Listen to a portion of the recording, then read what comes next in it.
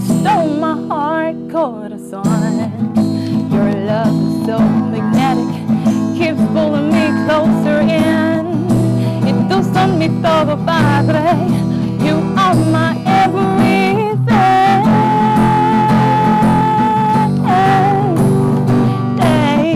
Amo, me doy con todo mi corazón. Amo, me doy con todo mi corazón.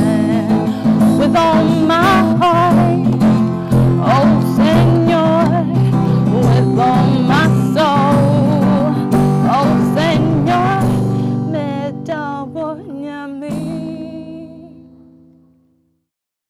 Well, I did this whole research on the names Liberty and Victoria, but then just to summarize it, I see liberty as liberation, like freedom to do anything, to run whatever skills and to go through whatever progressions on the guitar. So Liberty Victoria is supposed to be able to do whatever I want it to do. And victory in Christ. So I dedicated this guitar to God just when I got it, because He is everything to me, and I'm a gospel artist.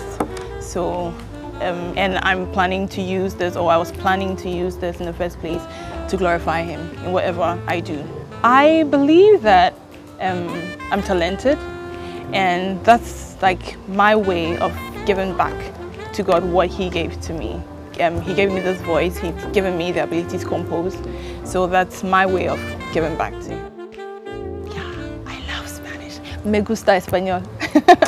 There really isn't a connection between medicine and music, though I've read a bit about music therapy, but then that isn't what got me into liking music. I've been singing since childhood, but then I started composing when I was in third year medical school, when I got my guitar.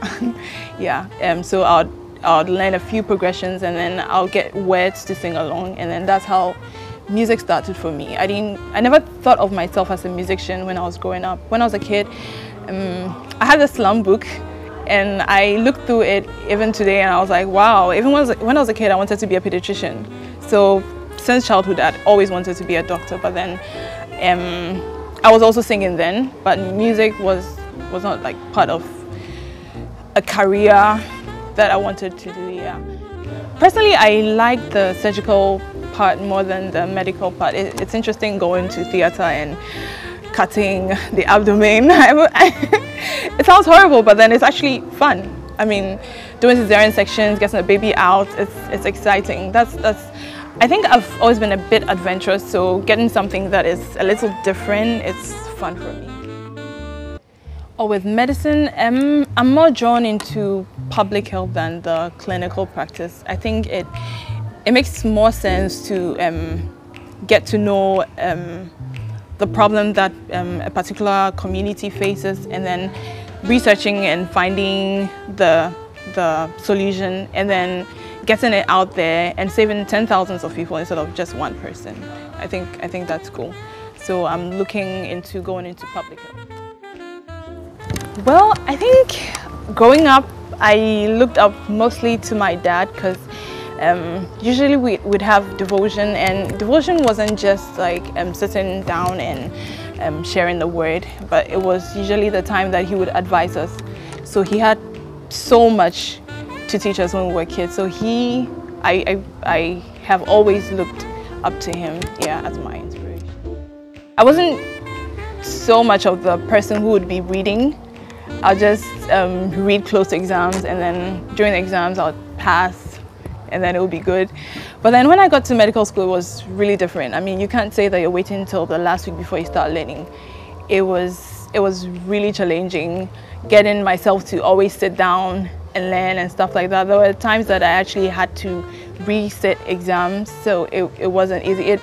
It made me realize that you can't just take life easy and for granted, take the fact that you're blessed and knowledgeable for granted.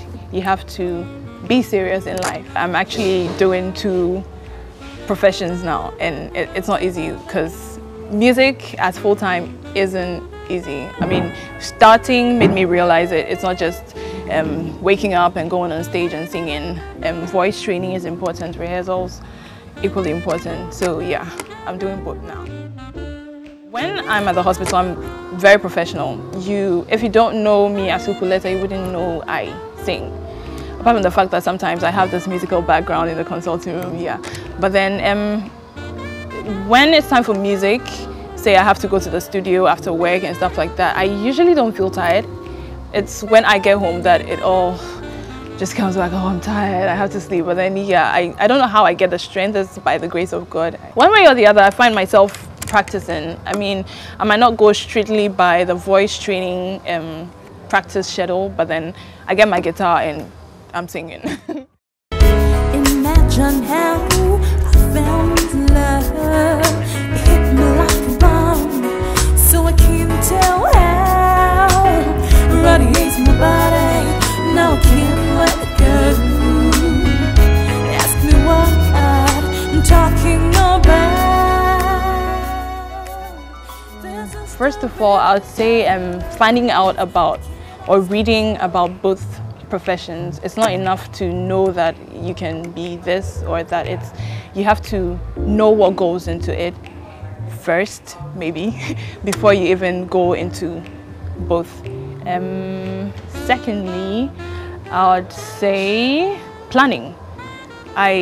Since childhood, I've been planning. It's something we used to do when we were kids. My dad would give us these books, account books, and he would give us money, and he would say that whenever you take money out of it, you calculate. So if, say, I'm buying toffee 1 CD, I'll put it down, and at the end of the month, you just show it to him. So that was monetary, but then in the long run, I realized that I usually plan everything. I like to plan ahead, and when you plan ahead and you're time conscious, that'll probably be my third point. Time is a resource. You have to be time conscious. When you're time conscious, you end up achieving a lot. I do for fun. Singing is fun. I like adventure. I like traveling. I like seeing new things. Like, if, say, I'm going for a concert, I'm looking at being wowed. I like to watch people. You can learn so much by watching people. Banco and fancy. I wouldn't call jollof a fancy food. But yeah, I love jollof, yeah. I like kelewele. Yeah, mainly that. Hi, my name is Dr. Esther Anthonyin and Annan. And hi, my name is Dr. Esther Anthonyin Annan, and I'm a game changer.